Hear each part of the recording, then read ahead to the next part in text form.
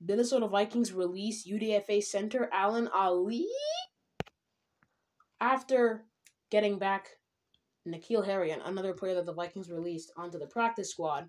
Now that he's back on the practice squad, Allen Ali is gone. Bye-bye. Although I don't feel too bad about this. I feel okay about this, obviously, but it's always tough to see someone get released from our team, someone that at least tried. But August can be a tough month. I know it's September, by the way. I know it's September. But August can be a tough month for many people. Not me, though, because that's my birthday month. But it can be tough for lots of players that get released during that month, or even September, early September. And now that Allen Ali's gone and his number 66 is gone, let's go find ourselves a competent offensive interior. All right?